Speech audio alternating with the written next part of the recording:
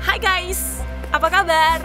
Kali ini gue bakal pergi ke sebuah air terjun di Hemsedal, namanya Rjukandefossen, dimana merupakan salah satu tempat favorit gue di Hemsedal. Jaraknya sekitar 500 meter dari rumah gue, jadi nggak terlalu jauh buat jalan. Nah, untuk menuju tempat ini kita harus melewati hutan, ya sekitar 10-15 menit. Hari ini indah banget, hangat, dengan matahari bersinar cerah dan langit yang berwarna biru cerah. Oh, never ask more. So let's go and see you there. Bye.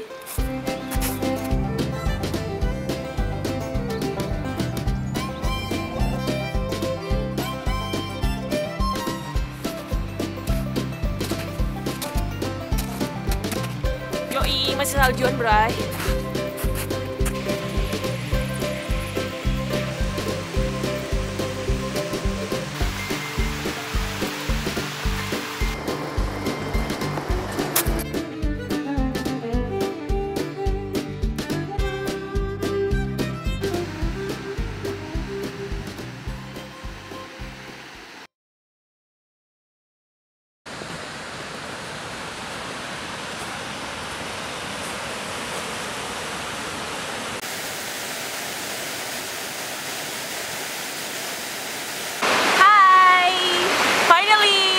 Kita ada di Rjukandefossen.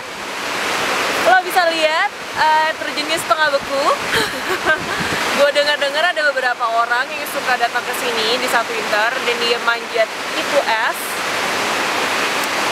Yeah, I would love to do that, but I don't have the equipment, so that's really sucks.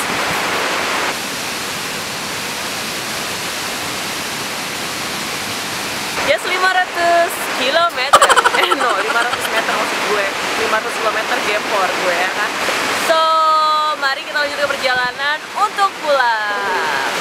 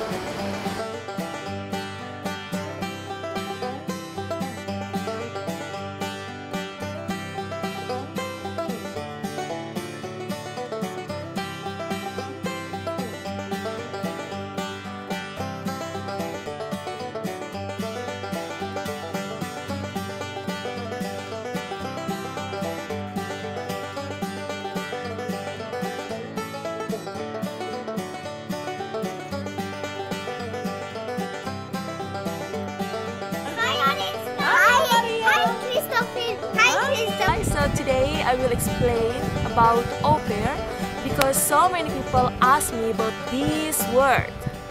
What exactly you do in Europe or something like that. So let's go. So number one,